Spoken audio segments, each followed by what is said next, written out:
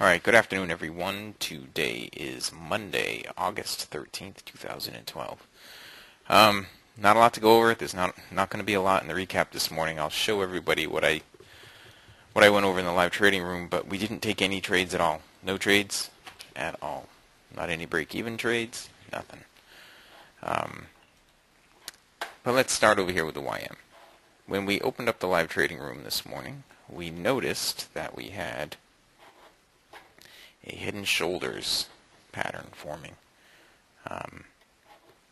This was it right here. This is one shoulder, this is the low, this was the head, this was the other shoulder low right there.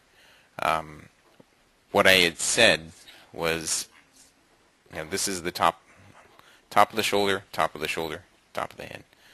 If we close down below this level right here, and I had drawn in this box right here, I said if we close down below that, then we are likely to see a 70-point move down on the YM. We did close below that right over here in the live trading room. And in the live trading room, the last I looked, we were down about 50 points from there. Let's see, it's pulled back a little bit. It dropped from, it's about right. 50 was about the max. But if we drop down below here, then I think we are going to... hang on, I'm just going through here. If we drop down below there, then I think we're going to see the rest of that move down, at least another 25 points, I would think. All right, we didn't take any trades. The only place where we might have even taken a trade was right in here, but it didn't pull all the way back up to the BBC. Okay, we had some bearish divergence. This is the 500 contract YM. We had some bearish divergence. The 20 was inside the envelope, and it was pulling back up to the BBC. It didn't actually hit it, so we didn't take the trade. Okay. Let's look at the ES. Now on the ES, I had drawn in these trend lines pretty early on, like this one right over here. And the problem with the ES and the YM for that matter is that they were both going down into the weekly trading zone. So I wanted to see it drop through the weekly trading zone before we got an entry.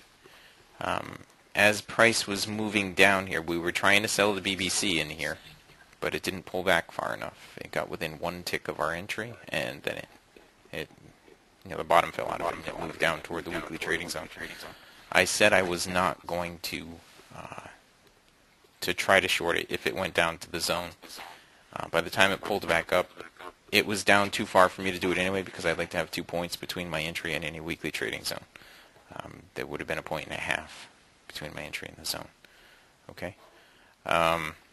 Same head and shoulders thing, and I showed that, and I also showed how on the YM it was leading the ES as far as the movement down went. You can see there's very little volume today to go on top of everything else. If we flip it over to a 50,000 contract, let's see, 1044, right there is 930. 1, 2, 3, 4, 5, 6, 7, 8, 9, 10, 11, 12. 600,000 in volume today so far from the open. Not a lot to go on. We didn't take any trades. We did try to trade. I had drawn in these trend lines here, and you can see the top one was respected. The bottom one, it broke through that right at the zone, and we were anticipating shorts. I was telling the guys in the live trading room, when you have divergence like this, what you anticipate is that the green line is going to work its way down into the cycle, like it did here, and here, and here. And on this particular case, it started working its way down into the cycle. We weren't going to take this trade because of this trend line and because it was too close to the weekly trading zone. But you see, once we had that higher low right there, the cycle started to work its way into the green line.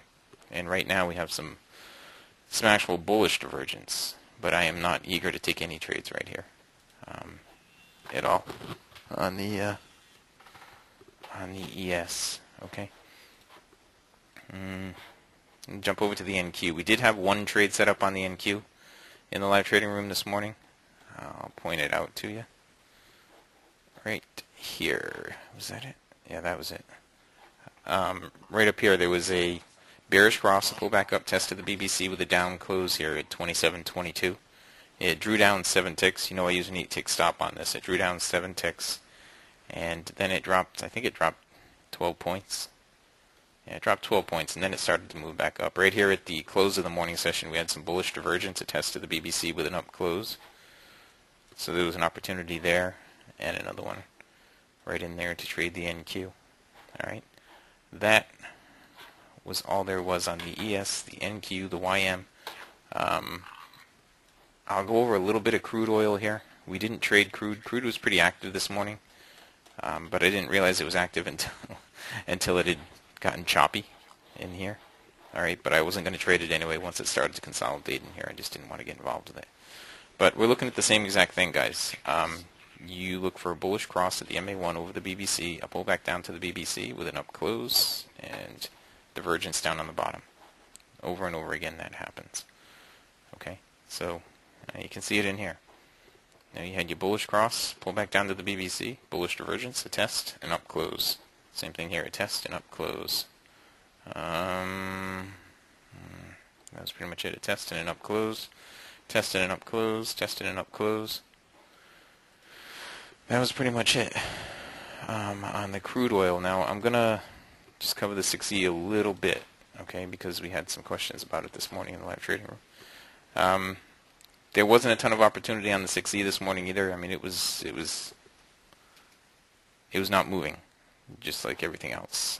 There was one spot on the 6E where, right over here, I believe, is where we had suggested, right here, at 123.57. Let me blow this up a little bit. In the live trading room this morning at 123.57, right over here, we had a momentum trade, and I had suggested to the folks that were watching the 6E that right there is a momentum trade, and we should see some downward movement from there. You can see it did drop down. It took a long time. Immediately it dropped 10 ticks, but it ended up dropping almost 20. And that was the live trading room this morning. Not a lot of activity. It was more of a live training room for anybody that had any questions. All right, and that's it. All right, so if you guys have not taken a free trial with us, what you get in your free trial is 2 hours per day for 5 days in the live trading room. You get all the indicators that you see here with the data feeds and everything else. You get that for 5 business days. You get access to Dwayne and I for 5 business days. You get to go in the live trading room and ask any questions you want, and we will do our best to answer every one.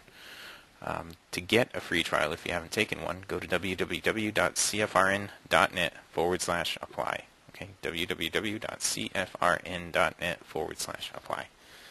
All right, and that is it.